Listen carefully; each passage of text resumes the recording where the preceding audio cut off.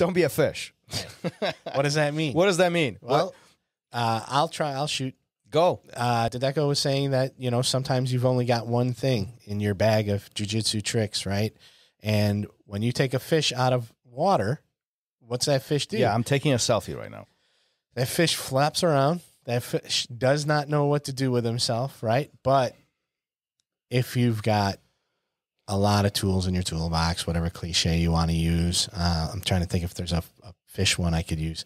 When you're pulled out of your game, you're going to be able to adapt, right?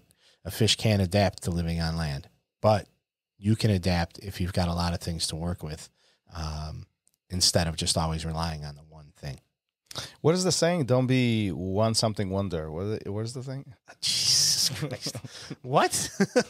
I don't know. Forget it. I don't know. There's a saying that I remember, but I don't No, you know. don't remember it. One pony or something. I don't know. Ponies. Now we're talking. First we're talking about fish. Now we're talking about ponies. What's going on here? This show is going Oh derailed. man.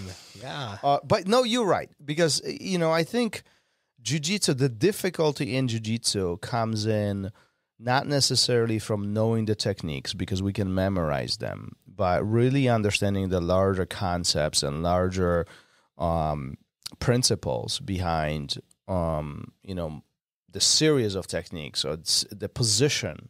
Mm-hmm. And I think that's really what the Decker was emphasizing on. Don't know one thing.